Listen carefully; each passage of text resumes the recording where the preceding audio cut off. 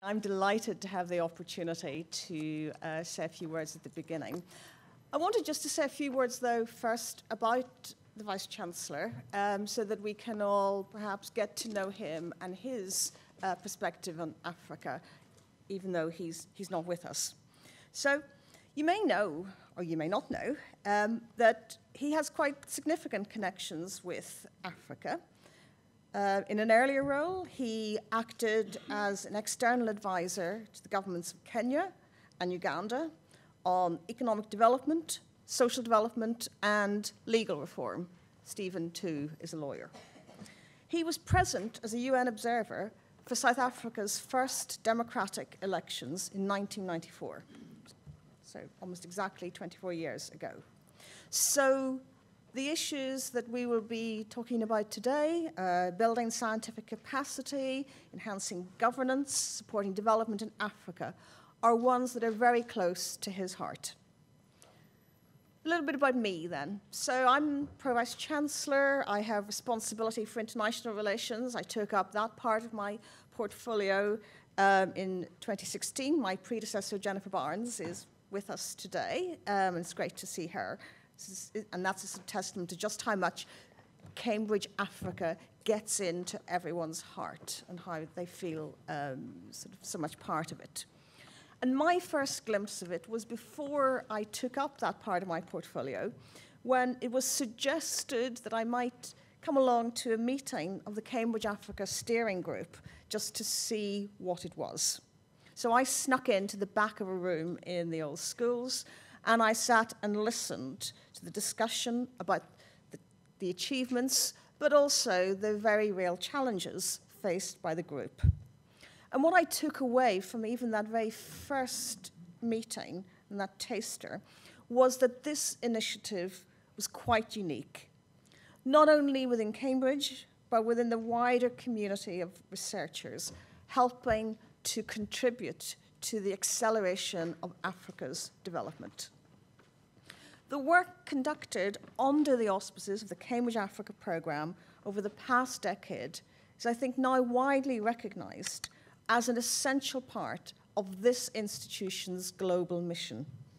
It's deeply embedded in the university's activities, but it also reflects, through those concrete initiatives, the kind of institution that all of us here at Cambridge want this institution to be. David has referred to the massive progress made in sub-Saharan Africa, but he's also alluded to some of the pressures and the ways in which progress can be accelerated. So we know that greater investment is needed at all levels to nurture a culture of scientific inquiry. One recent survey of African scientists at the start of their career suggested that a lack of appropriate infrastructure is a key factor hindering scientific progress. There are challenges, too, around the collection of data, and it is difficult, as we all know, to make concrete improvements in higher education or in scientific research if you don't have the basic information on which to build a solid sort of structure. We know in Africa, and indeed in Cambridge and everywhere, there's an urgent need to bridge the gap between women and men in science.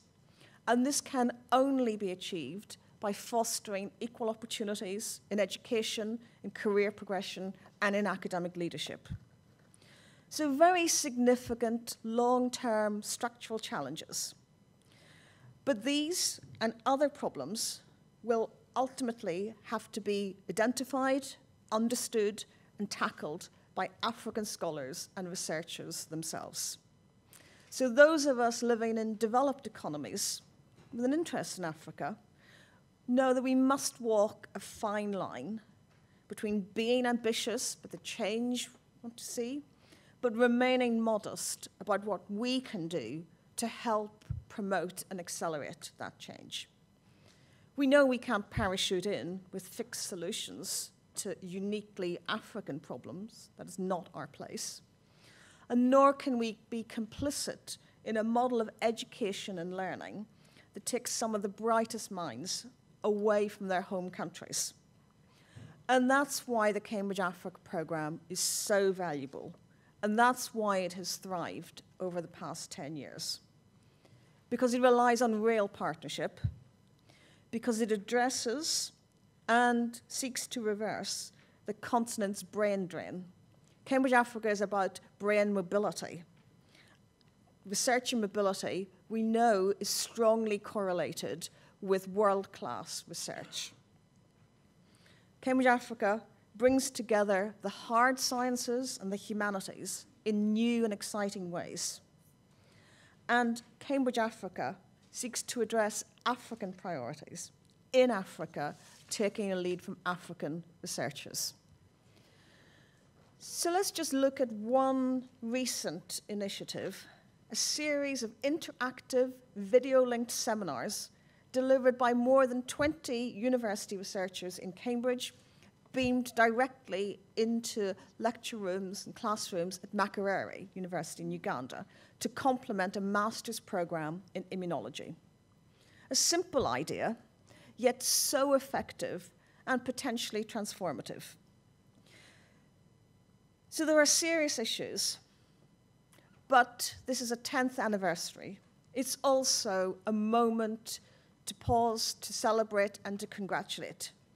And in particular, to congratulate and thank the leadership of the Cambridge Africa programme, David Dunn in particular, but also Pauline and others in the excellent team of programme managers and programme coordinators.